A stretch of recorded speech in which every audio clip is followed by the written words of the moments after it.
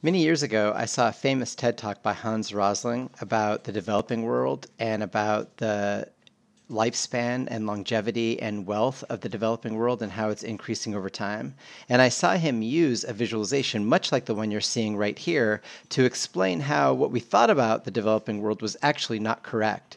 And so I've always wanted to recreate that, and it turns out that in Power BI you can recreate visualizations just like that. This is a scatter chart that's playable over time, and I was really excited to play around with it and to learn about it and to use data that was pertinent to me.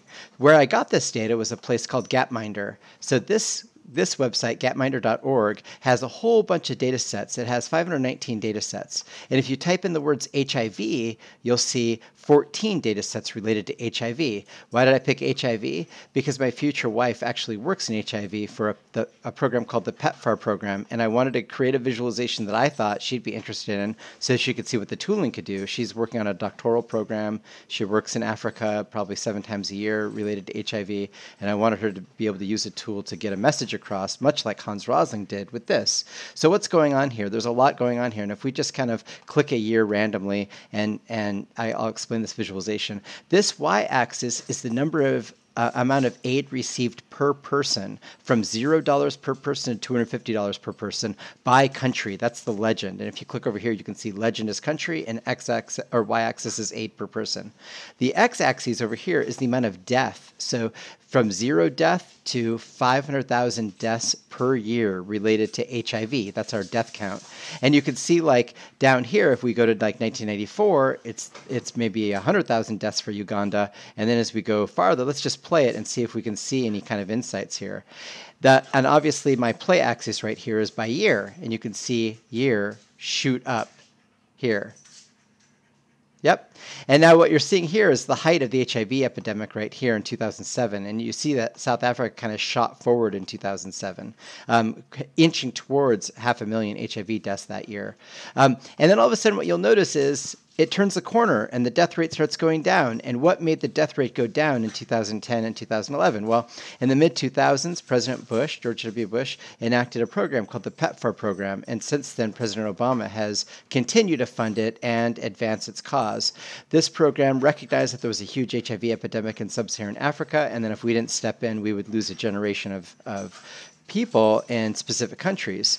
Now, what you'll see is that as time goes on, the amount of aid per person is increasing. If you look at the South African bubble, you can see it go up almost double. Whoop. And then turn a corner. So if we stop around 2010, what you'll notice is now our death count is almost half, or inching towards half.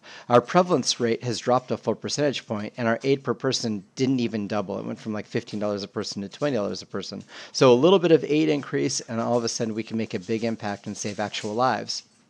Now, I did this HIV visualization in Power BI Desktop, and then I uploaded it. I just clicked the Publish button into the Power BI portal, into the service, and that's what this looks like. And when I click on, like, Margot HIV, Margot's my partner's name, she can now look at this in Chrome, and she can share it with her colleagues, and they can all kind of look at it if she wants. Now, in addition to that, what I can do in the Power BI service is I can click on here and say, please give me some insights. And what's happening in the background is it's using machine learning to look at my data set, and it's telling me things that I might not have noticed. For instance, it says in the Northern Mariana Islands, it has noticeably more aid per person. And look, it looks like it's 12.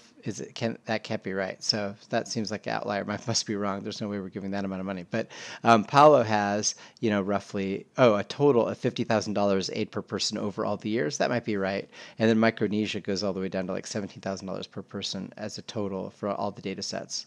So this is just an introduction video to this Power BI data cleaning and visualization. I'm going to now lay out a bunch of other videos to show you exactly how to clean data, how I collected it, how I cleaned it, how I organized it, and how I presented it, so that you can recreate Hans Rosling's video, or his visualizations, just like I did.